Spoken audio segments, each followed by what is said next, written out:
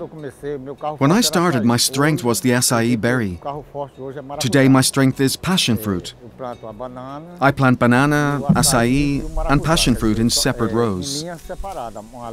One for banana, one for acai, and one for passion fruit. The passion fruit needs water, and since it has water, it survives with the shade of the banana. Bananas, on the other hand, also survive from the shadow of passion fruit.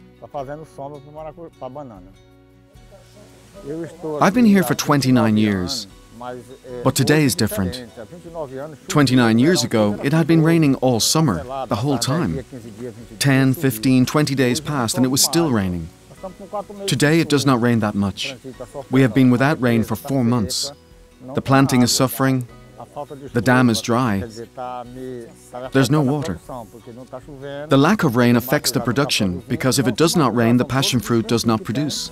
Not only the passion fruit, all the crops are suffering. If it was a rainy year, the collection would be different. Today it is weaker due to lack of water. A key piece in my path was the Sustainable Rural Project. Because upon its arrival, they explained to us that they were working with the crops and how to apply it. We planted acai, cupu, passion fruit and bananas. With the project's resources, I was able to increase my site from 4.5 to 19.2.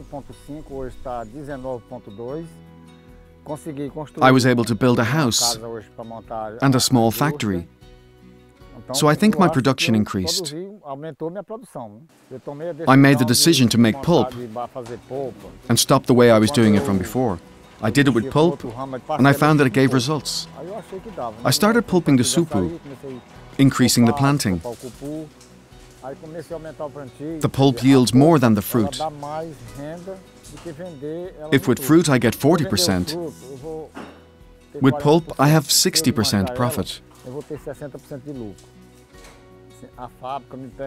The factory allowed me to hire other people. Before they were just family. Today I already have 5, 6, 8 people working with me.